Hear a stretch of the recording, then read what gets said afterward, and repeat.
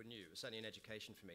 How much would you say this film, how much do you expect this film also to be an education for Indian audiences as well? Well, you'll be surprised that most of the people in India are not fully aware of the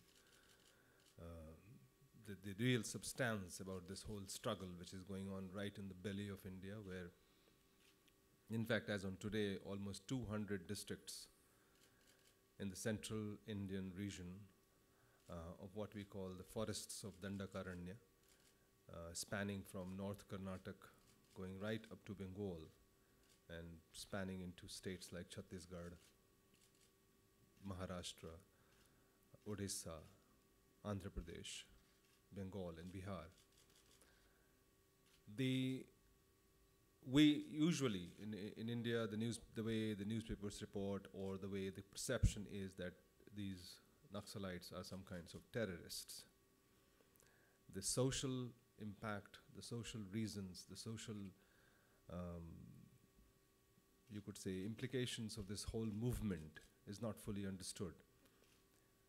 Although the government is struggling, and in fact, just about a year ago, the Prime Minister of India in Parliament made a statement saying that Naxalism is the gravest internal security problem the country has been facing since independence. And at this point of time, as we speak here, almost 100,000 armed police, CRPF and military and Air Force are constantly battling thousands of armed guerrillas who have not let any kind of development work happen in these areas.